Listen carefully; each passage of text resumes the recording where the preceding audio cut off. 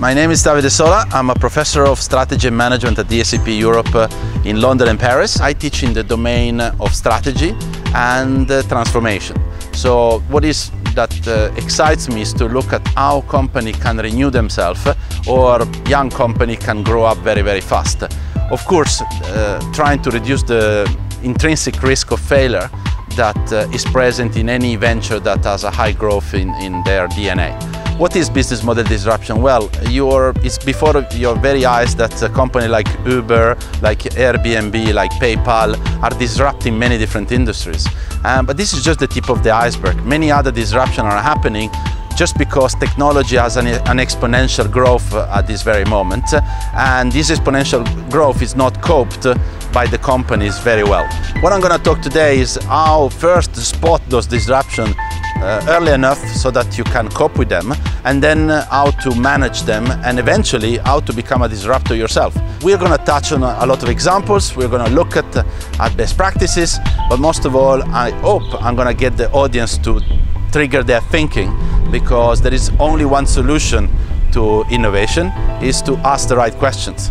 The solution will come afterwards. I think this topic might be very relevant for Mauritius.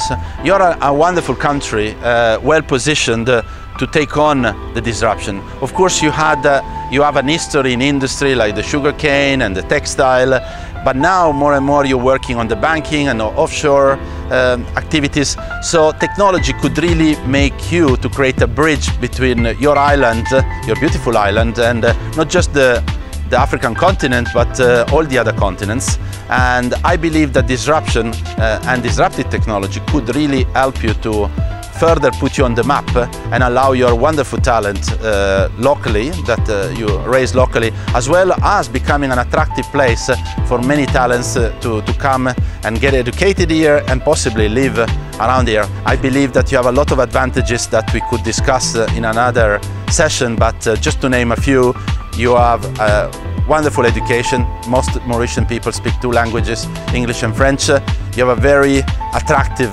fiscal and economic situation, and you are not very distant from a timeline perspective, and therefore I believe you're super well placed to take on. Of course, one question is for you, is to take on disruptive technologies and disruptive innovation, you need to be prepared to change. And that is something that the Western world is struggling with. But if you're able to move on faster than the others, you will have a great advantage. So I hope that this is interesting for you, and I hope to see you soon at the Medine Education Village at the ESCP programs.